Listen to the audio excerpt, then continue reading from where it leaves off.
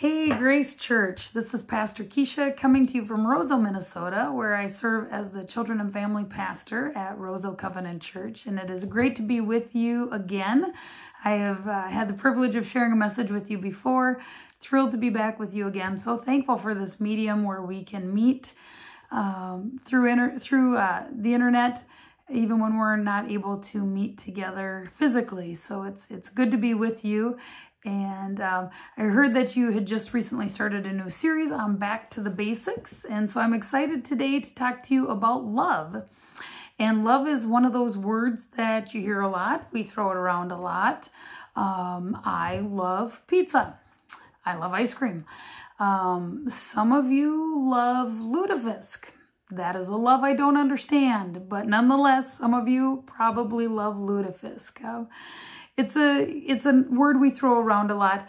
I love my family. I love my husband. I love what God has called me to. And so it's a word we use for in a lot of different ways. In fact, the Greeks had four different words for love that they used. And so just to describe the different nuances. And English, we just have the one word. But the Bible talks about love. Certainly the Old Testament had some laws about how people were to treat each other, specifically how the Jewish people were to treat each other and to treat not only Jewish people, but foreigners, orphans, widows. They had many laws for that. And certainly Paul wrote about love. Jesus certainly talked about love. And the Apostle John wrote about love. So I'd like to take a look at love today through one of my favorite texts, and it's one found in the book of Luke, chapter 10, starting verse 25 through 37, and it's often called the Good Samaritan. But I'd like to read that to you, and let's see what Jesus had to say about love. So I'll start again in Luke 10, starting with verse 25. One day, an expert in religious law stood up to test Jesus by asking him this question: "Teacher, what should I do to inherit eternal life?" Now, just to give comment as we go through this text, the experts in religious law, the Pharisees, Sadducees, were all really annoyed with Jesus and were trying to find ways to get rid of him. And so they were constantly looking for ways to trip him up or to discredit him in the eyes of many of his followers. And so that's where this question is probably coming from. Jesus replies to this expert in religious law, "Well, what does the law of Moses say? How do you read it?" The man answers, "You must love the Lord your God with all your heart, with all your soul, with all your strength, and with all your mind, and love your neighbor as yourself." And in there, he is quoting from Deuteronomy and from Leviticus. So these would have been, again, laws that he, as an expert in religious law, certainly would have known about. And Jesus tells him, "You're right. Do this and you will live." Now, the man wanted to justify his actions. So he asked Jesus, "Who is my neighbor?" And I'm sure he was looking for Jesus to say, well, it's your family, your friends, your fellow Jews. Yet Jesus replies with this story. A Jewish man was traveling from Jerusalem down to Jericho and was attacked by bandits. They stripped him of his clothes, beat him up, and left him half dead beside the road. Now, this road was known to be a pretty dangerous area, so this wouldn't have shocked this Jewish audience that was listening in. Jesus then goes on to say, by chance, a priest came along, and when he saw the man lying there, he crossed to the other side of the road and passed him by. Now, this would have been surprising for the Jewish people listening, because I'm sure when they thought, okay, the story about this Jewish man, he's beat up, he's left for dead. Oh, good, a priest is coming by, he'll help him, is what they probably would have been anticipating in this story. And for Jesus to say, but he saw the man lying there and he crossed to the other side of the road and passed him by. That would have got their attention. Now, why would the priest have done this in this story? Well, he maybe feared becoming ceremonially unclean. If they touched a dead body or anything, they would have to go through this whole ritual to become ceremonially clean again, and it was a big nuisance, and it probably would have taken many days. And so even though he should have, under obligation, gone to help this person, he chose not to because it was probably more convenient. Then Jesus says a temple assistant walked over and looked at him lying there. Now the Jewish audience again would have been, oh good, well if the priest didn't stop, at least this temple assistant will help the guy out. And yet Jesus says, but he also passed on the other side.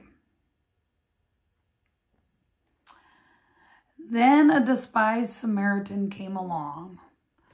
Now this would have made the Jewish audience stop in their tracks, because the Samaritans and the Jewish people did not like each other, and that's an understatement.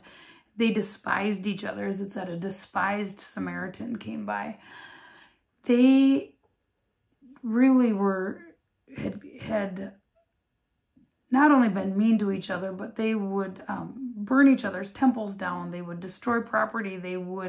It was okay to treat a Samaritan way worse than you could treat a Jewish person, and that was fine in their law. So it was set up where these two people groups just hated each other.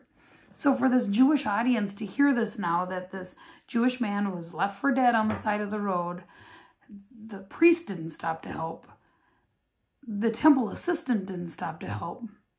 Now the Samaritan man has come, and they're probably expecting the worst, that he's going to, if the man wasn't dead now, he's going to be. This man's going to torture him, going to be cruel to him. And yet Jesus goes on in his story and says, when the Samaritan saw the man, he felt compassion for him. Then he put the man on his own donkey and took him to an inn, where he took care of him.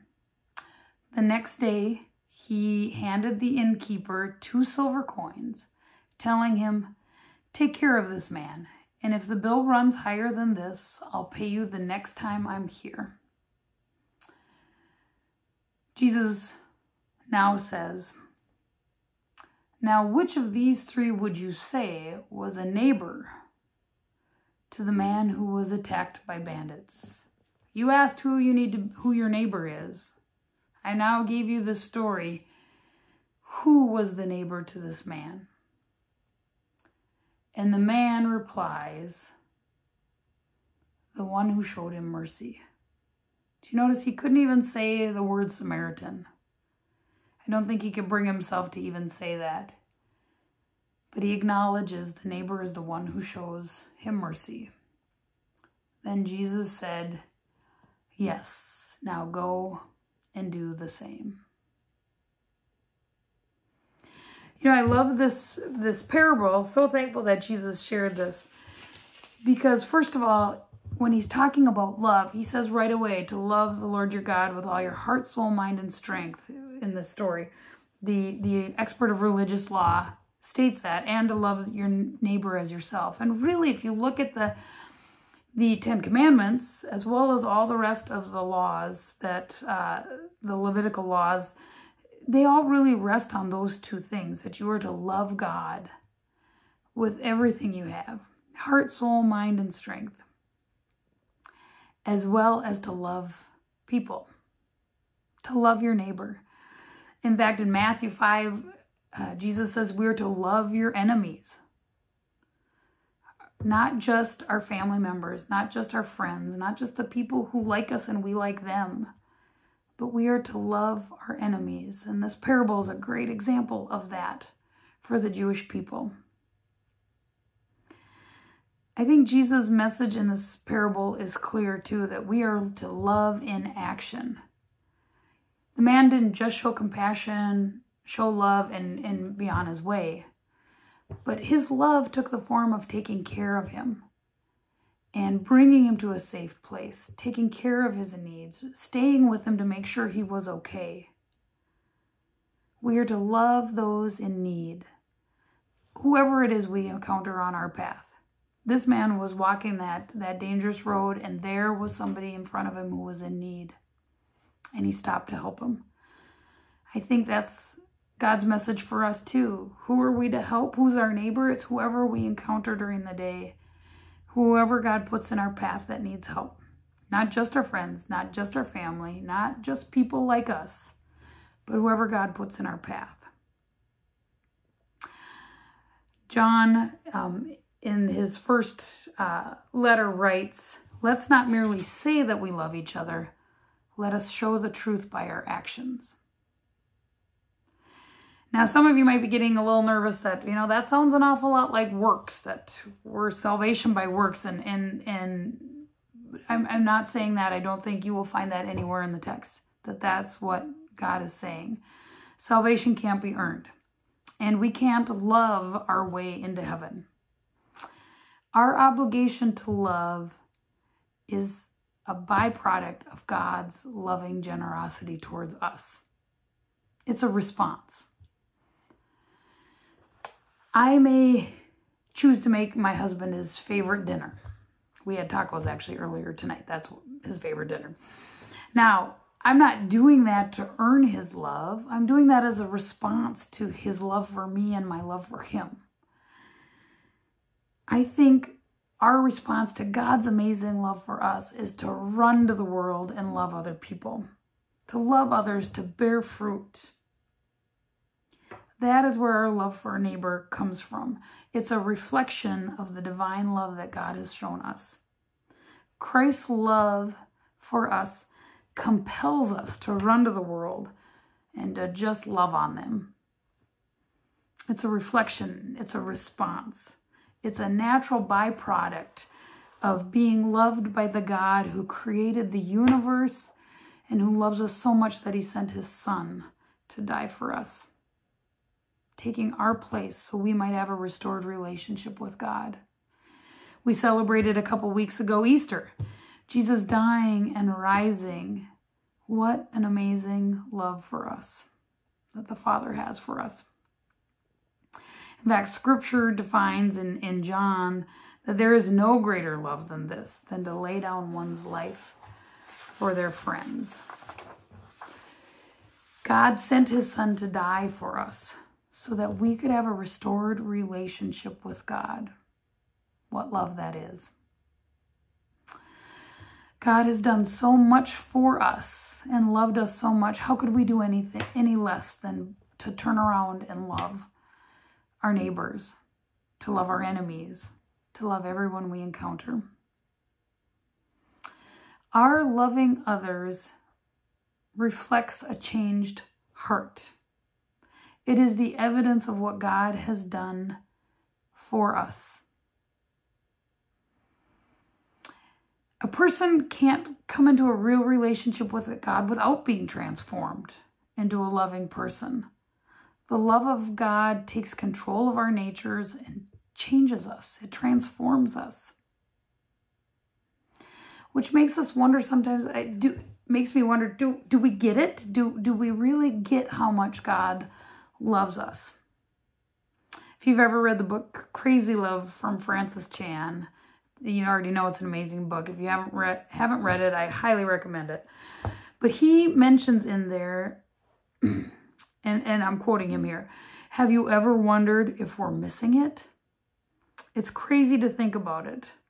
The God of the universe, the creator of nitrogen and pine needles, galaxies and E minor, loves us with a radical, unconditional, self-sacrificing love.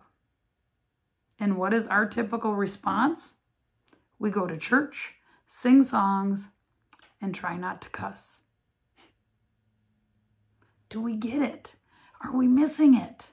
Are we missing how truly much God loves us? Are our actions proof of a changed heart? Do our lives look any differently than the rest of the world's?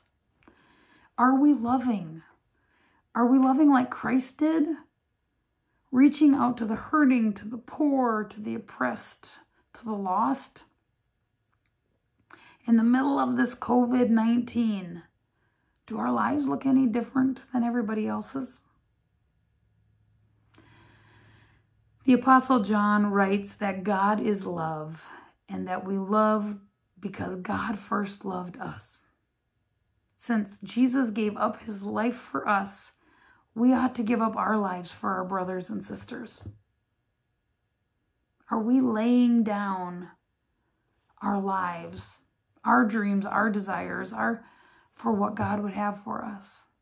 I can guarantee you it's a better trade. Jesus talked about loving in action when he said that the king will say to those on his right, "Come, inherit the kingdom, for I was hungry and you fed me. I was thirsty and you gave me a drink. I was a stranger and you invited me into your home. I was naked and you gave me clothing. I was sick and you cared for me. I was in prison and you visited me. When you did it to one of the least of these, my brothers and sisters, you were doing it to me." How we treat other people so matters. We're doing it to Jesus. Jesus loves each and every one of those people. And how we treat them is in essence how we're treating Jesus. When we do that to the least, anything to the least of these, we're doing it to Jesus. So it is my prayer for all of us that we would be so in love with God that we are transformed and we are changed so that our will is changed to God's will. And I think if we truly get how much God loves us, our will be in line with God's will. We won't want the things we used to want. Keeping up with the Joneses will seem like a total waste of time. In fact, we'll realize it's the Joneses who are really missing out. God's love can radically change us. And it will when we realize how much God loves us. We will be a new creation in Christ. We will have a changed heart. Our will not be our own anymore. We will realize that this earthly world is not our home. We will have our eyes fixed on things that are eternal rather than on the comforts of here and now. We will love God and our neighbor with all that God has given us. You know, I used to have a bracelet that said WWJD, what would Jesus do? You maybe have seen them. They've been popular for years. WWJD, what would Jesus do? A great reminder for us to stop and think, what would Jesus do in these situations? I'm not sure if you've seen, I saw it on Facebook, but there's a response to that question. HWLF. You can get it on bracelets and t-shirts and hats. HWLF. He would love first. Jesus wouldn't judge. Jesus would just love. If we truly experience the love of God and if truly get it, we will know that we have a Father who loves us beyond anything we can describe or understand. And that love will spill out to all people. We will see our neighbor and our enemy as Jesus sees them. Someone that Jesus gave his life for. And he calls us to love them. May we, like Jesus, choose to love first. Let's pray. Dear Heavenly Father, thank you that you loved us first. Lord, I just pray for all of us that you would so radically get our attention, that we would understand this amazing radical love you have for us, that we would be changed, we would be transformed, that your love would so fill our hearts that it overflows into everything we say and everything we do. And we show love to every person that you put in our path. Lord, help us to love our neighbors as ourselves, even when they're different from us, even when we don't agree with them. Lord, help us, like you, to love first. Amen. Grace Church, it's been a pleasure being with you today, and I just pray a blessing on your entire week. Until we see each other again, bye-bye.